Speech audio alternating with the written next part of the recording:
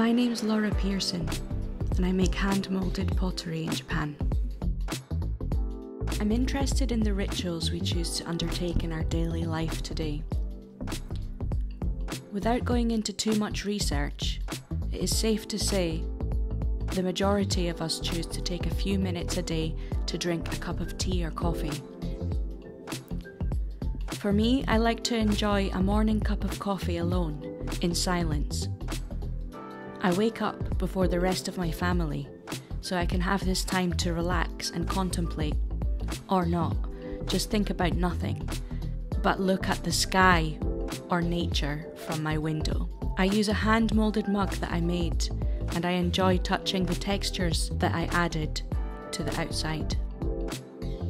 The main goal for my pottery is to give the user an intimate and personalised experience. Each piece I make is unique, making each one special in that nobody else will know what it is like to use the piece that I made for you. The textures in my pieces hopefully become a grounding form of texture therapy. So when held, each piece evokes the feeling of textures in nature. And hopefully, holding my work brings about the same feelings of satisfaction and peace when out in nature itself. I am strongly influenced by my natural environment and the textures in my immediate surroundings. I want to show you how I make my hand-moulded and carved mugs, inspired by the limestone rock formations near my house. These formations can be found all around Kamakura, and sometimes you can find that they have been carved out to provide storage space for something. I love the textures and how you can see the sediment in layers. I also love the plant life and insects the environment supports. This one actually supports my house.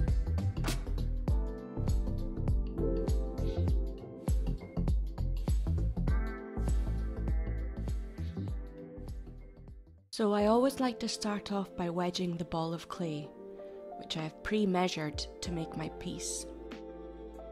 For a large mug, which holds 450 millilitres, I start off with 500 grams of clay.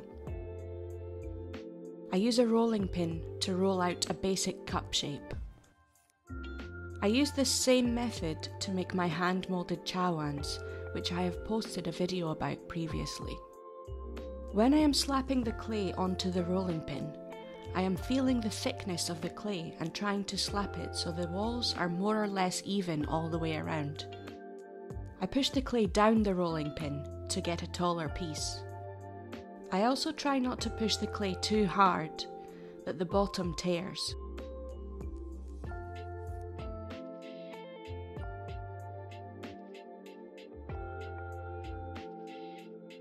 When I roll the cup, I hold the base so that once again it doesn't tear through.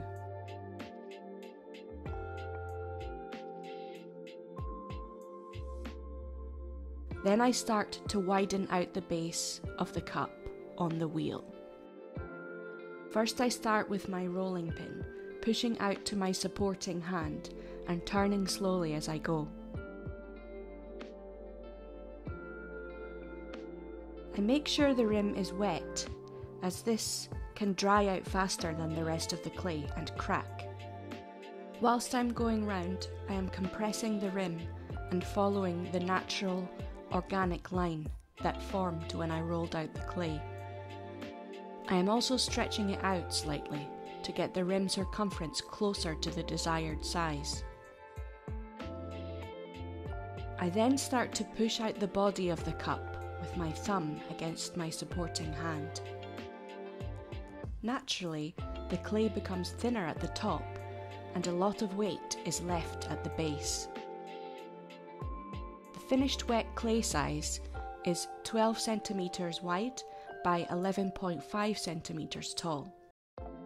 I then turn it over to create the rock textures at the base of the mug. This evens out the thickness of the walls throughout the mug.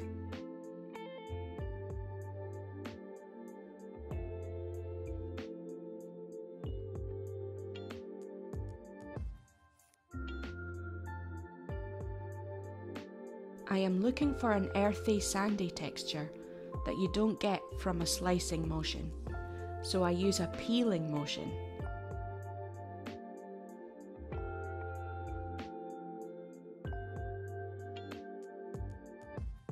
I turn it back over and continue to texturize the body of the mug with peeling and sweeping motions to emulate the layers of sediment in the rock. Sometimes little holes appear if too much clay comes away, but they can be filled back up pretty easily as the clay is still quite soft at this stage. I am thinking about these textures as I work. I then work on further thinning of the base and walls and making them smooth. This is a large mug, but I don't want it to be too heavy.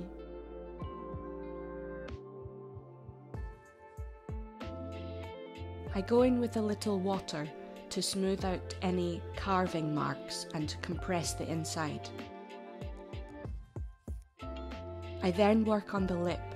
I take the edge off with a scalpel and smooth it out. I want it to be comfortable to drink from. I add water again, as I don't want it to dry faster than the rest of the mug.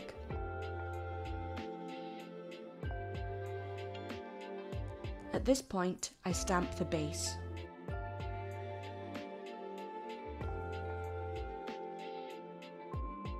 Once the mug has dried a little bit, I pull the handle. I want to make sure the connection of the handle is secure, so I score and slip the connection area. This brings that area closer to the moisture content in the handle and allows the clay to blend together more easily, and also prevents cracking when drying. I start with a rolled out tapered handle about 12 centimeters in length. The connection point at the top measures 2.5 by 2 centimeters.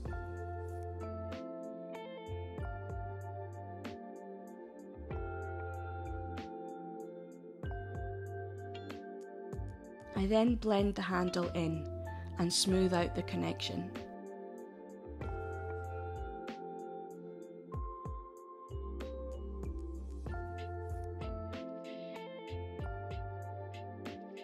I pull the handle and hold the cup gently over a bowl.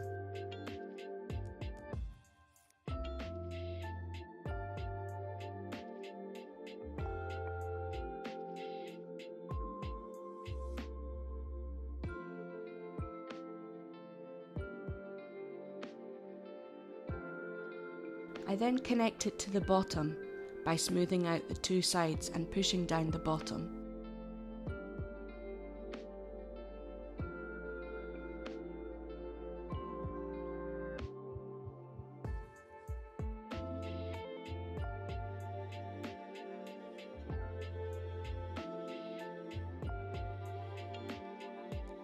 I backfill the top of the connection to make sure it is really secure and blend it to the mug.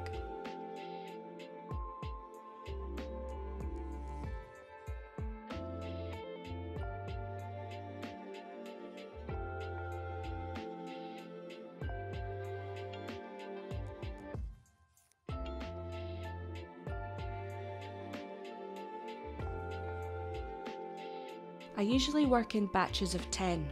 Timing wise, this works out best for me, as I complete each mug and then go back to my first, which has dried enough for me to add the handle. But each day is different, and the humidity can affect what needs to be done when. Pottery seems to be a lot about understanding how to work with the different drying stages. Once they have been bisque fired, I clean each one and sand any rough spots. I make sure no dust or bisque pieces are inside before I start glazing.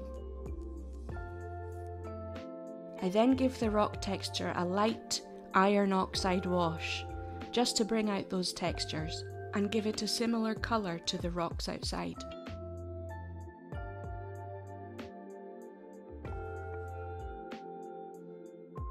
With a sponge, I make sure there are no harsh lines, and the wash sinks into the cracks.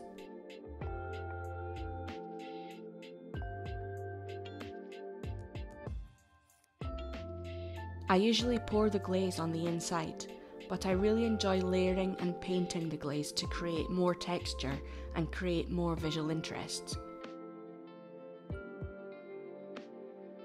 Here, I am using a clear mixed with an ice crack glaze.